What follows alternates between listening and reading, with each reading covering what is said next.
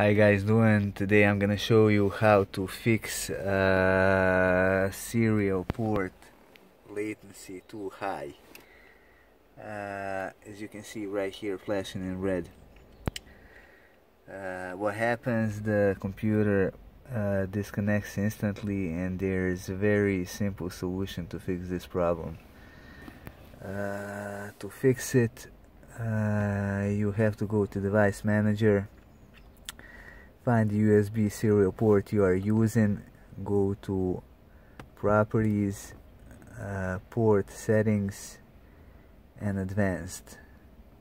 As you can see right here, latency time to 16.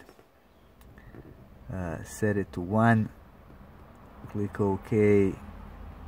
OK right here. Let's minimize this and try to connect right now.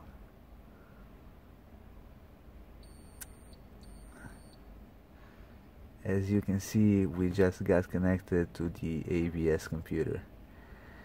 And that is all you have to do. If you like this video, please hit like button and subscribe.